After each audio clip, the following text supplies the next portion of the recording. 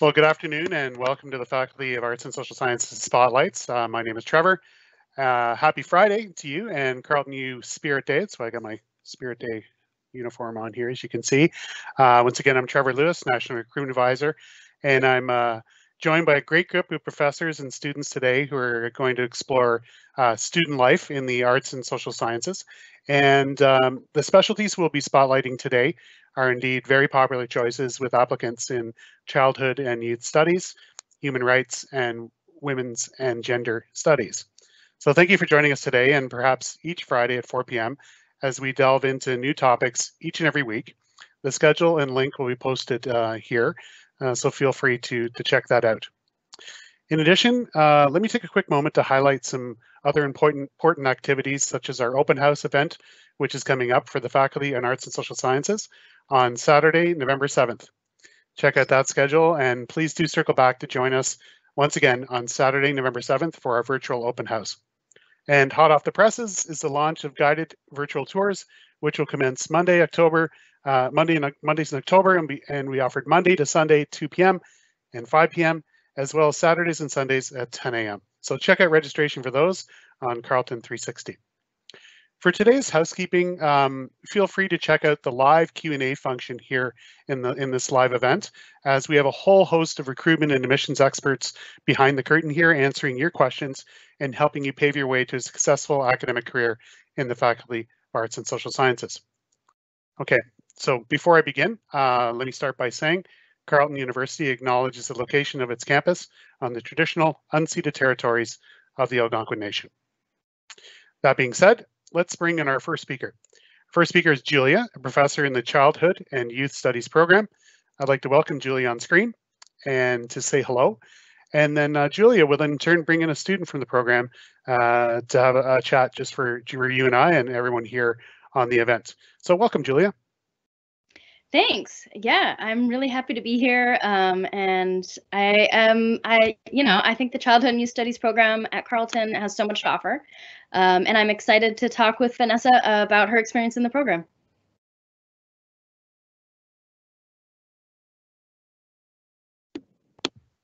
Hey, Vanessa, how's it going? Good, you? Good, good. So tell me about how you chose Carleton. How I came to Carleton? Yeah, well, how you chose Carleton and maybe specifically the Childhood and Youth Studies program. Yeah, so for Carleton specifically, I always really loved the campus. I wanted to move somewhere that wasn't too far away from home. It was about an hour, maybe an hour and a half drive. And I really liked the enclosed campus rather than just some busy streets. I was from a pretty small town and I really wasn't ready for that kind of a huge transition. But what really brought me to the program itself was I had always wanted to work with children. I knew that was exactly where I wanted to go, but I didn't really think that I wanted to necessarily go the teaching route and kind of put myself in that box. And so I wanted to do something where I knew I could work with children, but I didn't necessarily have to become a teacher. I wanted to keep my options open a little bit there. Yeah, that makes a lot of sense. Yeah. And I don't know about your experience, but it sounds like Carleton was a place you felt like there was community and a way to connect with other students, and that was something you were looking for. Absolutely. Yeah, I definitely found my community here, my home here. I just graduated and I stayed here in Ottawa, so this is, it's really is my home now. Yeah. Great. Yeah, yeah. Was there a favorite course that you took in the program? Definitely. There have been a few courses that I really just absolutely loved. One of which was actually kind of a pair off with human rights, and we'll hear about them in a second. But we did a children's rights course, and I really loved that course. I never thought that I would be interested in policy. I wasn't a politics person or anything like that. But after taking that course and really learning about how some of our political decisions really impact children and can impact the way in which their lives, it follows them for the rest of their lives, I found that that was really amazing. And another course that I really loved was, again, kind of outside of the child studies realm. It was a bit of a partnership with psychology. and it was developmental psych. And so I found that was a really interesting program, kind of learning about how children develop and what's going on in their brains, like throughout their lifespan. And so those were definitely the top two for me. Great. Yeah, thanks. And were there any particular like assignments you felt proud of, or you know, really were quite interesting for you that you can remember? I know it's hard to remember. Yeah. So in that children's rights course that I was saying, we did a program, or we did a project about like military life, and so being like now a military wife, it was a really interesting topic for me, because we did this project on kind of like what it's like to move, and being a child who moves regularly, and kind of having that policy almost like thrown onto you. And that was really interesting, because we got to pair up with some other people that we knew who grew up as military children and who were moving around, and we were able to do interviews with them, and then present our project as well in sort of a do like this big kind of presentation day, and that was a really interesting project to be a part of, because you know we got to talk to people, and then we got to present it, and it was really, really cool. Yeah, that sounds really cool. Yeah. Is there like an experience during the program when you felt particularly proud of yourself? That's a good one. Honestly, I don't know, like throughout the entire time, there's like, you always, you know, you'll be proud of yourself if you maybe finish an assignment that you really didn't think was going to go well, or things like that. I think for me, it was a lot more of the kind of little victories, rather than maybe like one exact like huge moment where I was like, yeah, this was it. Aside from, of course, you know, graduating, that was a big win. Yeah, that makes a lot of sense. Yeah. Are there any particular skills you felt like you developed by being in the program? Definitely huge writing skills were improved. Not gonna lie, I came into it pretty low when I look back at myself now, and so yeah, I definitely improved that, and I was a TA in my 3rd and 4th year in the program, and so definitely having that experience of having, you know, sort of teaching experience and learning how to effectively grade and effectively kind of work with someone to create assignments and maybe change them when, you know, COVID hit, and how to be adaptable was definitely something that I gained from this program.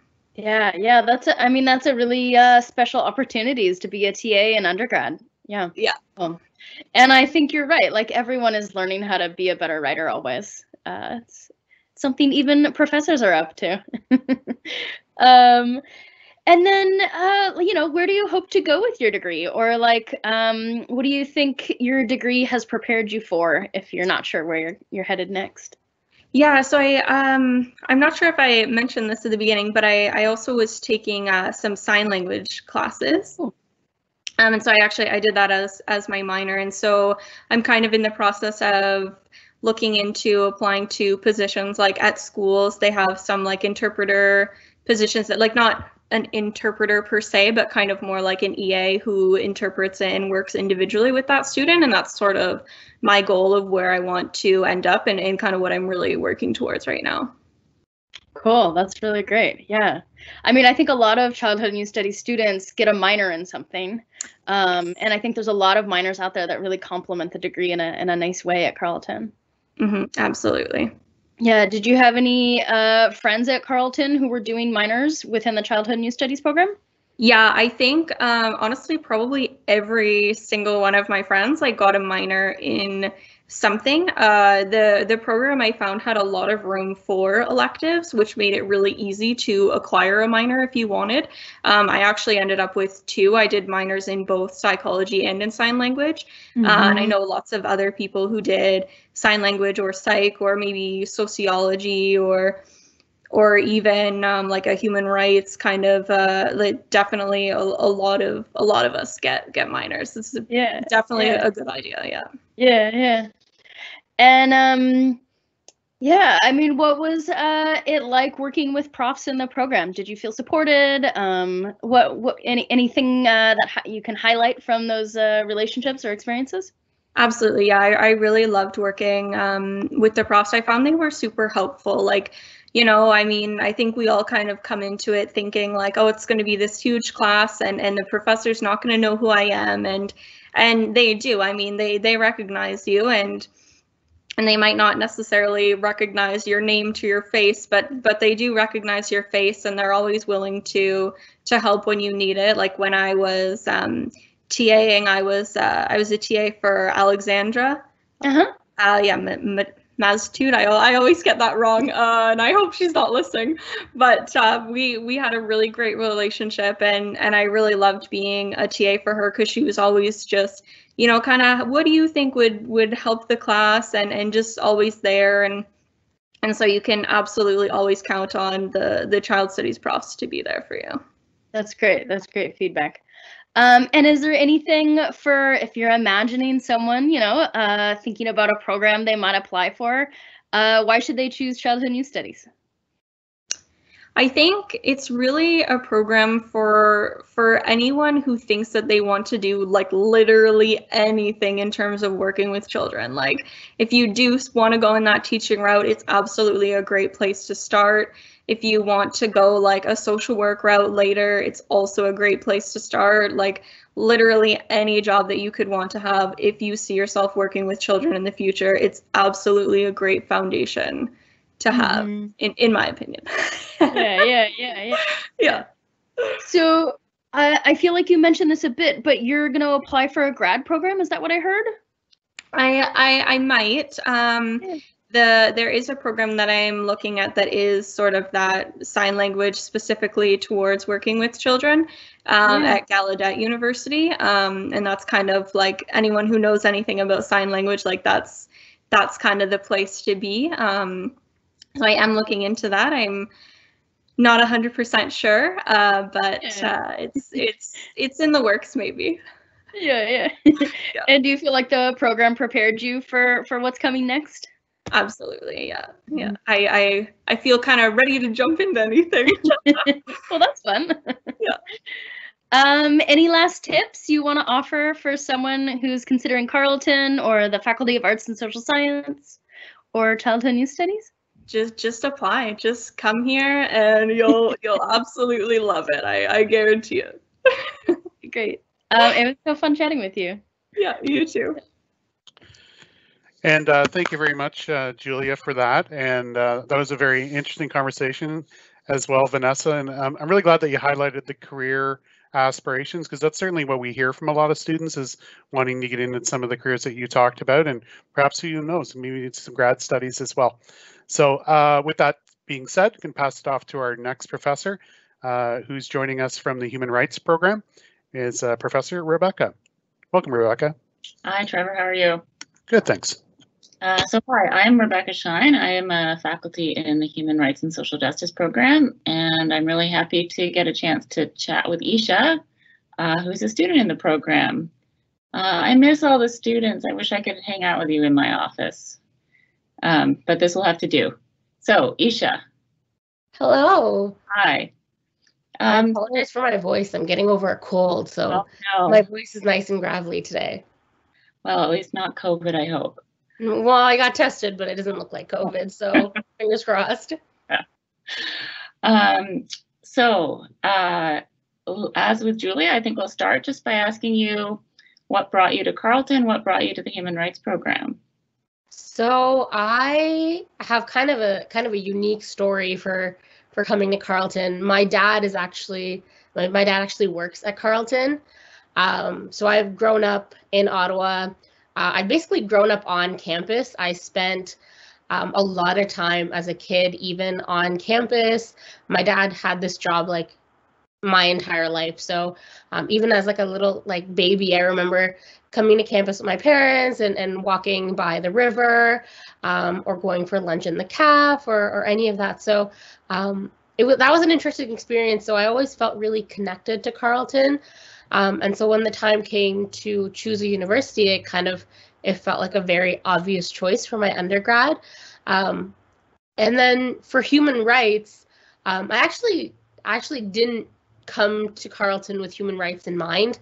I'm in the journalism program, so Carleton has a very, very good journalism program, so that was one of the reasons I actually ended up picking Carleton.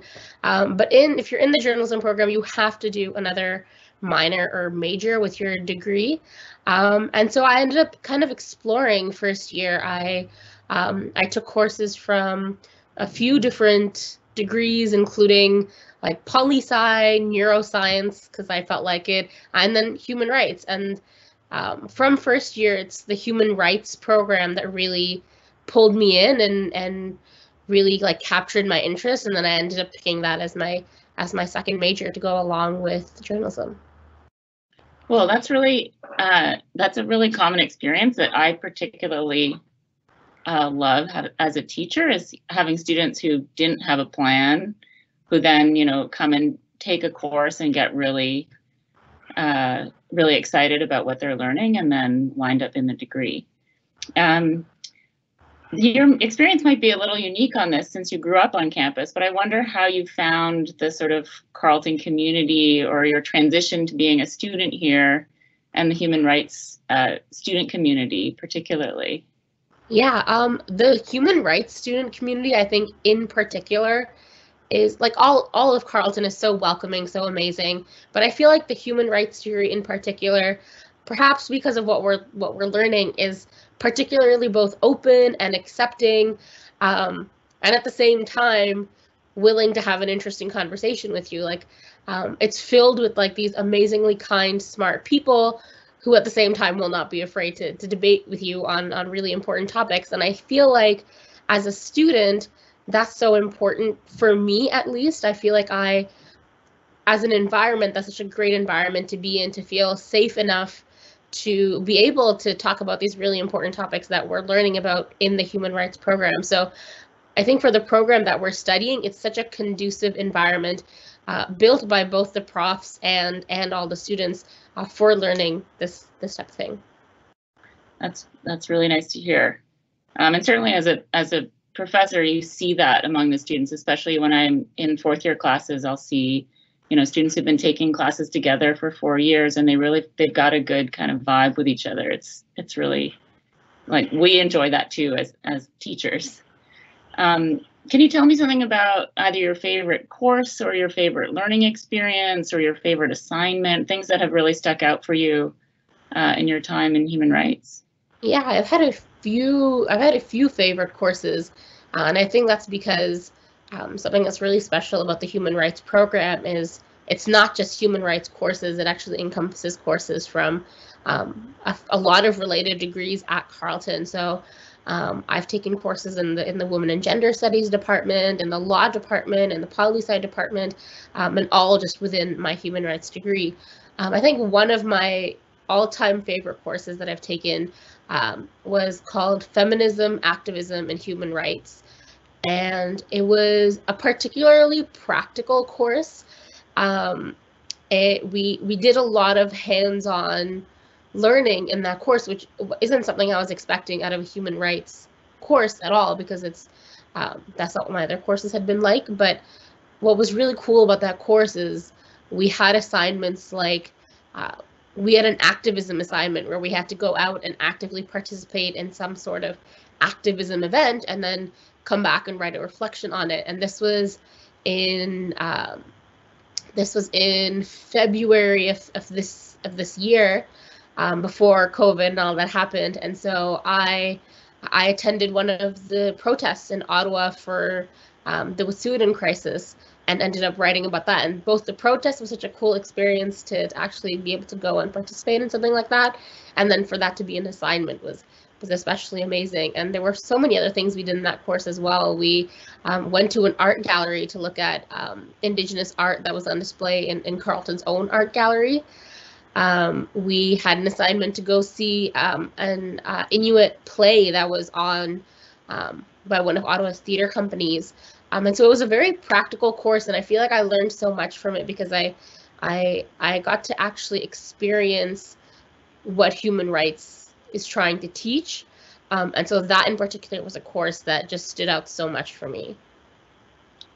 Well, it sounds like that course also kind of put you in the Ottawa community a little bit too, right? The things that were going on culturally and politically in Ottawa. Do you want to say a little more about what it's been like? I mean, I know you grew up here, but what it's been like, what it's like to live in Ottawa as a student, and the sort of connections, like campus community connections that you might have experienced. Yeah, for sure.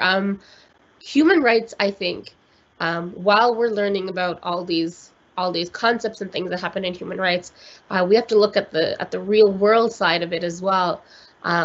And the real world side of it is the activism, the intersectionality between different groups that are trying to gain the rights that they deserve.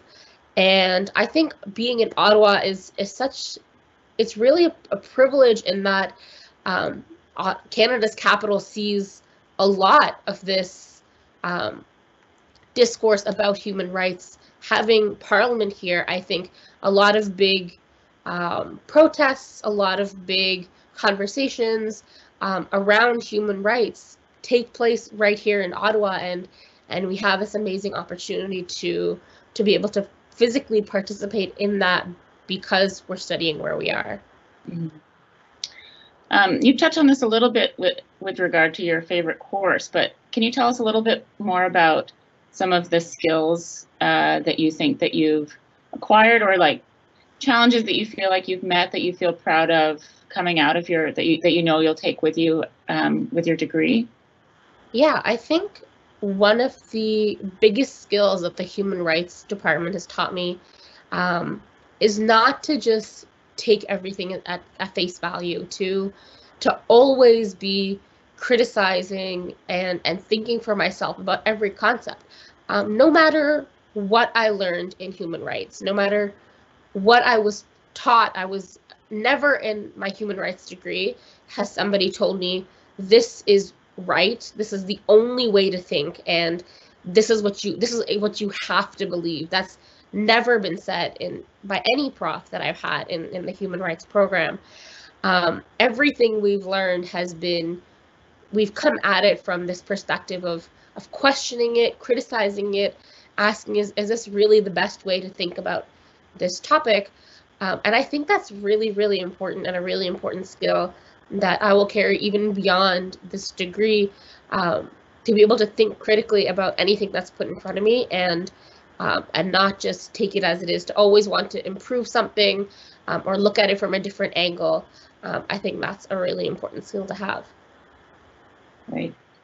And what if you think back to your first year, what are the kind of things that you found most surprising or most challenging? If you were sort of going to give yourself some advice for, joining Carleton or beginning an undergraduate degree, what would you tell yourself? I think I would tell myself to get involved as much as possible. I know coming into university, it's pretty scary, and I was very much like, oh my God, grades, courses, I can only focus on this one thing. And so I spent a lot of time being very much, and of course, focusing on your classes and your grades is important, but I spent a lot of time, especially in first year, in my own little bubble. And I think it's really important to create to involve yourself within your university community, whether that be like trying to actually actively participate in courses and actually having discussions with people, excuse me, to be joining clubs at Carleton and participating in different things that way, or to trying to make friends with people in your courses. I think it's really important to be involved, and it helps out so much in the future as well. If you make connections with people in your program right from first year, you have people to help you through the next 3 years as the program gets harder, right? You want that support. You want to know people in your program who are going through the same courses you're going through, or are having the same experiences you're having, and to have that support both in studying and also just having people who know what you're going through. But also making those connections with professors is really important as well, because they're there to help you. And if you don't step forward and make those connections with your professors, they won't know to give you a hand when you need it. So I think it's really, really, really important to make connections with people in your program and as well as the Carleton community. Great. Okay, one last question. I think you're pretty close to graduating. I don't want to put you too much on the spot, but what are your plans? What are you hoping to do next, do you think? Yeah, I'm still in third year, so I have about half of my degree, a little less than half of my degree left. But my current plan, hopefully, is law school. I know it's kind of, I'm going from like journalism and human rights to law, but my hope is to be able to practice law from some sort of human rights perspective, potentially something like immigration law or any law really that has to do with human rights is the goal. So yeah, I'm looking at law school once I'm done this degree. Great. All right, it's been really nice to chat. I think we're going to turn things over, but hope you feel better soon. Thank you very much, Rebecca and Isha. That was super well done, very entertaining. And just want to pick up on something real quick that you talked about, this idea of that we talk about a lot, Isha, is a capital advantage. And being in the epicenter of a national discourse or dialogue is something that's extremely unique to studying in Canada, especially for human rights and law, as you mentioned. So I'm glad you mentioned that, and I'm glad that that's working out well for you. Going to switch gears now, and we're going to switch it over to the Women's and Gender Studies with Professor Megan. Welcome, Megan. Hi, thanks very much for having me this afternoon. My name is Megan Riversmore. I'm a professor in Women's and Gender Studies at Carleton. I just wanted to mention that our institute offers a major in Women's and Gender Studies. We also offer a major in Global Genders and Sexualities through the Bachelor in Global and International Studies. And we also house, so you can do a minor in Women's and Gender Studies. You can also do a minor in Sexuality Studies, in Disability Studies, and fingers crossed that in the fall of 2021, we're hoping to launch a minor in Critical Race Studies. So our institute houses all of those different options for students. I'm delighted to introduce one of our star students, Geneva. They are a fourth-year student in Women's and Gender Studies and doing a minor in Sexuality Studies. Nice to see you, Geneva. Hi. Hi. So, okay, first question right off the bat. Why Carleton? Why did you choose us? Right, good question right off the bat. My dad actually came to Carleton, and I'm not exactly sure what he did. He doesn't really talk about his schooling that much, but yeah, so he came to Carleton and he spent a lot of time in Dungeon Tower, which I find really ironic because I spend a lot of time in Dungeon Tower now too, which is where the institute is, our department. But yeah, and I also have been living in Ottawa for most of my life, and I still live in Ottawa right now. So it's nice to be able to drive 20 minutes, half an hour to get to campus. That's really convenient. Plus, what I really also liked was what Carleton looked at, like what our department looks at. Because I was looking at other schools that have like women's studies and women's and gender studies, and I don't know, the way that Carleton had its classes set up, and like for example, like there was I know on the list that said it had classes in girlhood and masculine. It had classes that had more to do with like state and policy, and cross-list classes that would talk about indigeneity as well, or it would talk about human rights, like Isha was talking about earlier. And I just really I liked it. Plus, like the community that I was seeing even in high school, it felt so like warm and welcoming. I don't know. It was nice to see. The campus is also really beautiful, right beside the river. Oh my gosh, it's so gorgeous. We're missing campus right now, aren't we? I really miss the campus and seeing the groundhogs. There are groundhogs everywhere all the time. At least see once a week. They're probably taken over now that we're not there. Say it again, sorry? I said the groundhogs have probably taken over now that we're not. Honestly, there are probably holes all over the ground. Geneva, can you talk a bit about some of the common misconceptions about women's and gender studies? Because you talked a bit about how you like or you were really attracted to this sort of the interdisciplinary nature of what we do. And I don't know if everybody listening will know about that. So I wonder if you could talk a bit, about some of the common misconceptions, and then also maybe some of the ways that the program sort of surprised you or challenged you in some way. Absolutely. Yeah. I think one of the most common misconceptions that I see in media is that you can't really do anything in women's and gender studies degree. It's kind of useless, and everyone just sits around and talks about the woes of women, and and then now you're in a bunch of debt, and then you work at a coffee shop. That's the general vibe that I get from shows and stuff, or for example, Supernatural. I used to watch that a lot, and then Dean one time, just one of the main characters, just threw in hey, this isn't women's and gender studies. Stop analyzing things and start shooting some demons. Come on, why are you attacking me like that? Or the whole department.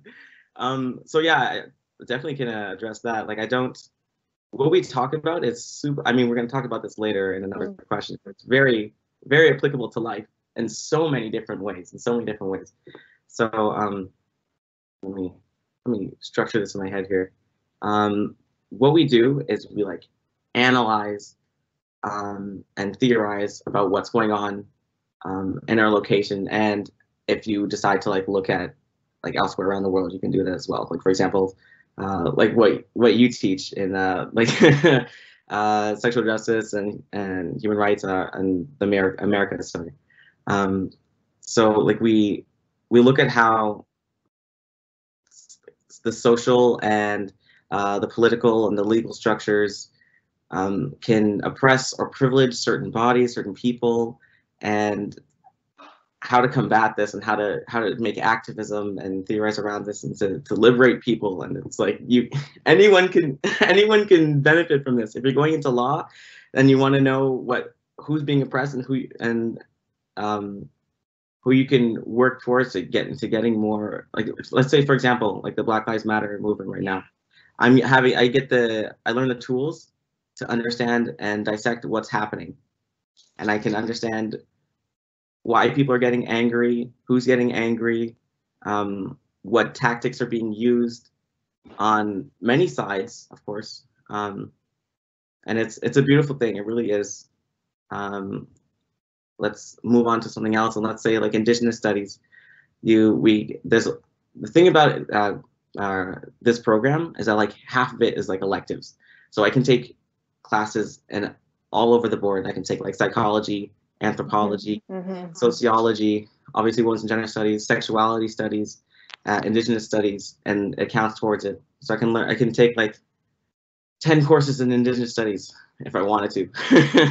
Right. And I can learn about what's happening in Canada, and what Isha was saying about the Wet'suwet'en March and stuff. I went to it, and I understood what was happening, and understood how the government was imposing certain things, and how the RCMP, I had a class with Professor Gentile about state, gender, and sex, and how the state regulates gender and sex, but also race.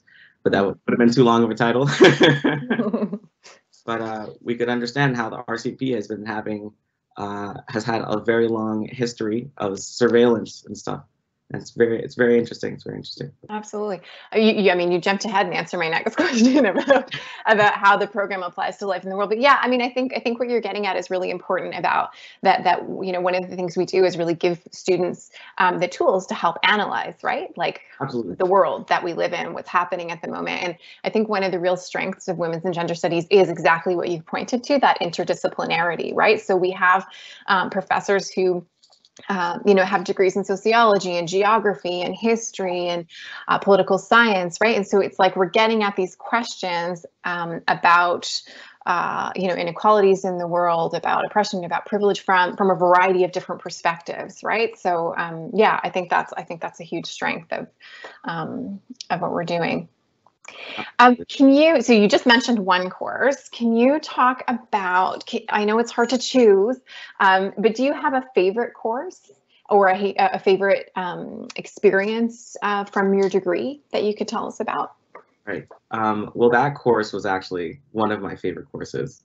It was every week I was learning new stuff and my mind was absolutely blown. Finding out about like what the government has done in surveillance, because it was mostly talking about surveillance. It was just, it was so interesting. I didn't even know. It was okay. So that class, along with decolonizing gender and sexuality, that was an Indigenous studies class actually. That one was really, really good. And I learned a lot about history and like colonization, what has happened over the past couple of 100 years and what is still happening and what will continue to happen, unfortunately. And that's just, but what we're doing here and through Indigenous studies, through women's and gender studies, is trying to work on and strategize, sorry, on what to do now. And like, I mean, there's already been a history of scholars and authors who have been doing that, and it's amazing to know that people like me and people in my situation are like the next, like in my program and other programs similar, are the next ones that are going to be like entering this arena. It's really, really cool. But I do want to emphasize that not just because I'm in women's and gender studies, that doesn't mean I have to go into academia, or like I don't have to sit with all the big wigs and start rising and everything. So where do you hope your degree takes you? What are you, I mean, no pressure, but what are you planning to do with this degree? What are the next steps? So yeah, I mean, academia absolutely is one option, but it's not the only one. So where else might this degree take you? Right. I actually don't know what I want to do. I have flirted with a bunch of different ideas. I know it can take me to a lot of different places. Like I've already had like 3 job opportunities. Like it's like I could be a professor. I could do a bunch of independent research. I could go into law and legislation. I could go into being a lawyer, a policymaker. I could go into the UN. I could go on like equity boards, and I could go all over the place. I really could. But I know I want to take some time and really consider my options to make sure I make the best choice. Because of course, with anything that you do, you need to take into consideration like where you're going to live. Are you going to like relocate? If you're like planning on having a family, like there's a lot of things that need to go into any decision that needs to be made. So I'm not exactly sure what I want to do, but I do know that I really have a passion for critical race theory and talking about race and racism and racialization, and state surveillance and control, and how people regulate each other socially, and decolonization. Like that's really, those are my interests. Amazing. And I mean, all those things, all those options, it's wonderful to hear that you feel like you're coming out of this program with, you know, all of those options open to you. And we just absolutely have students who have gone on to, you know, many of those things that you mentioned, like law and teaching and social work, but also non-governmental organizations, policy. Yeah, all of those, you know, are areas we've seen our students thrive. And so I'm wondering, what are some of the key skills that you've developed through this degree that you think you'll be able to take out, you know, no matter where you end up, what some of the key skills are? Right. So analyzing, I would say, is the biggest skills. So like if I watch a movie, I can like, for example, I don't know, something that people generally do. Watch a movie where I can look through it and see the injustice, and I'm like, all right, well, I can strategize and see like if this person talked to this person, or if this is the thing that's bringing them down, and maybe this is the reason why this character isn't talking in the situation, because they're uncomfortable and they're afraid of this happening and stuff like that. So analyzing is a really big one. Also, I mean, the way I talk and the way I write is not exactly the same, but like, writing skills are a major part of it, because there's a lot of essay writing in this. And essay writing, of course, comes from research. Research is an important thing, and I don't think that high school really prepares people enough to really know how to research. I also really appreciate that in universities that you have so much available to you to be able to research. Like, so many resources that you can explore. Well, that's great. This is the last one, Geneva. What is so far, I know you're not finished your degree, Yes. but what have you been the most proud of? What are you proudest of so far?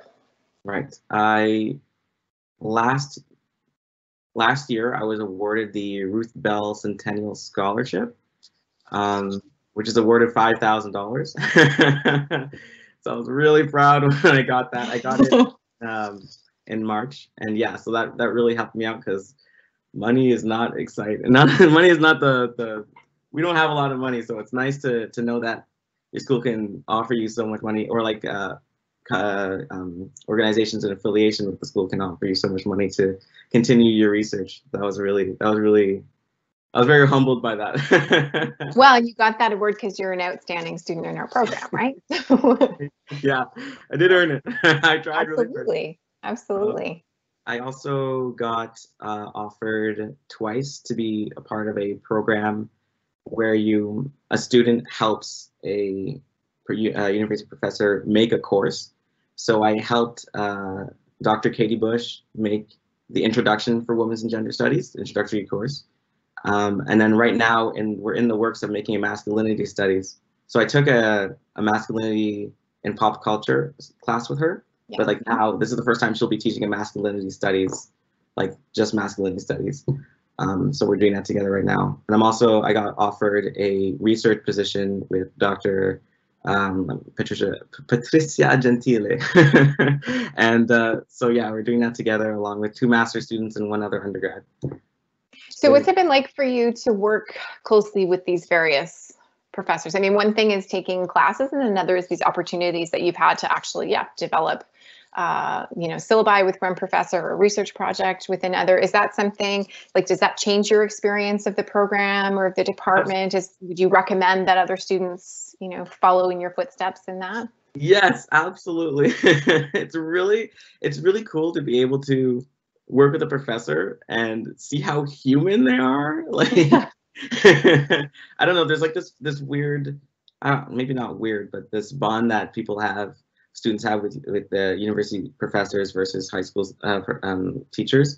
Mm-hmm. And there is like a scary element to going into university. Depending on what program you have, you might have a class with 300 people, or you might have a class with 30 people, And if you keep going up and up in your years, the class sizes get smaller and you start getting closer with your professors.